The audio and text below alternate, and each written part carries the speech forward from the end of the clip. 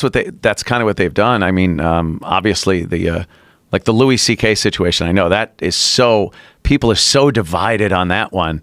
And my opinion is if he didn't do anything, make anyone do anything against their will, he's just a guy that has a strange proclivity to, you know, he likes jerking off in front of people. Apparently the cat's out of the bag there. Yeah. But like, were those girls that upset 20 years ago?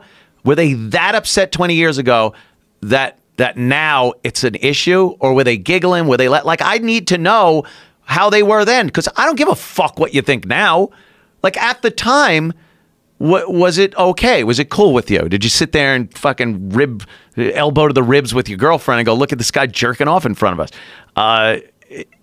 To me, I don't care what time is done, because the way something looks, the morality or ethics or respect that is expected in 2018 ain't what it was 20 years ago. Right. So you can't be held liable for something you did 20 years ago when it was normal or a little strange or whatever the fuck it was. Well, I think it's always been weird to beat off in front of people. That's an odd thing to do. The thing about it is, though, he asked if he could. Right. And this is something that I've brought up to people. I go, you know, and people say, oh, you know, he would lock these women in a room and beat off to them. I go, stop.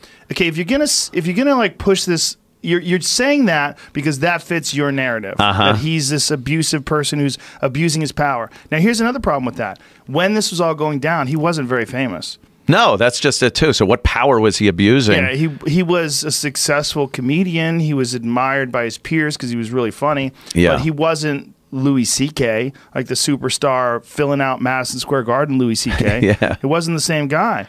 You know, he didn't even have all the HBO specials and all the Netflix specials. He wasn't the same guy.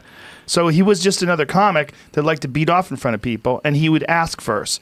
So when you say that he, you know, forced these women and wouldn't let them leave, none of them say that. In fact, he asked, and when they said no, he didn't do it. He didn't say, oh, well, good. You don't want me to beat off? That'll make it feel even better when I beat off in front of you. Shut the fuck up and sit down. You know, he wasn't doing that. No. He was asking, which is so strange. It's a weird thing. It's not in the same realm as Harvey Weinstein. It's not even close. No, it's not even close. It's not even close. But people don't want you to rationalize. No. They don't want you to grade things. They just want to talk about abuse. All abuse gets shoveled into this one little pie chart area. Like, this is male abusers. Yeah. And then they'll put Matt Lauer right next to Bill Cosby, right next to Louis C.K. Like, well, this seems kind of crazy. And then when you say it's crazy, like Matt Damon said, I think we should make a distinction. They went, get him off the movie. You can't be an Ocean's